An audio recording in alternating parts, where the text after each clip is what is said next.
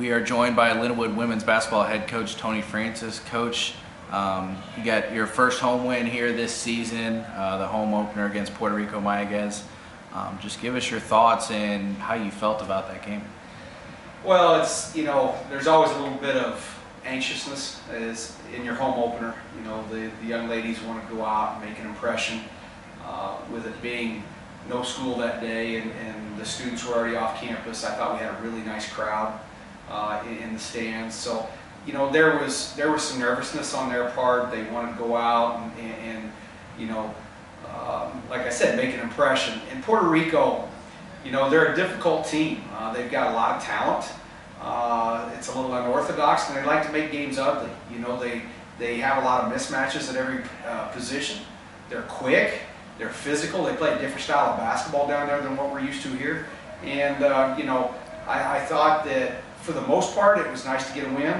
It's always, doesn't matter how ugly it is, you get a win. Your kids feel good about themselves going home. And we fought hard. We did some nice things. We obviously have things we need to improve on, but 1-0 at home. We protect the home court, and that's what we care about.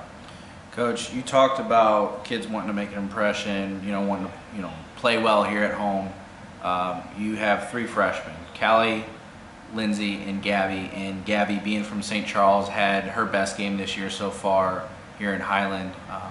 What do you attest that to your 3 freshmen have led you in scoring in your first 4 games? Probably because nobody has a scout on them yet. They're freshmen. Nobody really cares about freshmen right now. I think our upperclassmen are doing a good job of bringing these young players along.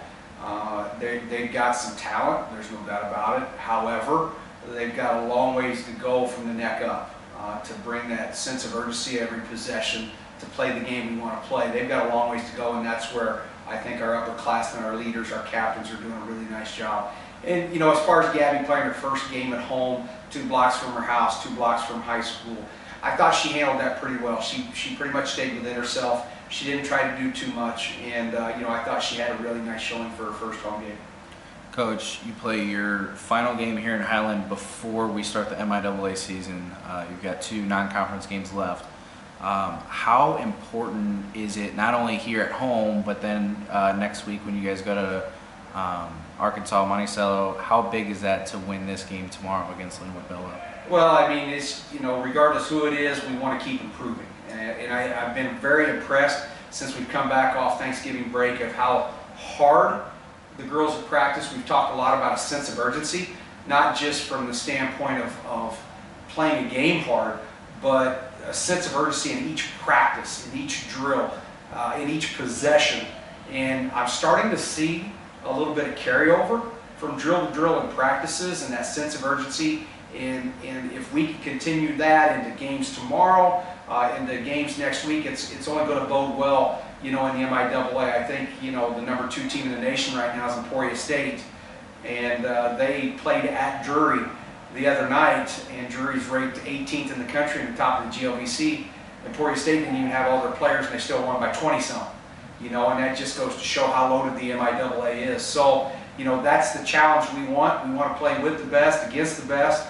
And so we've got to take these next steps tomorrow at home, next Monday, 1 game at a time against Arkansas, to continue to play with that sense of urgency, to continue to try to find ways to get better.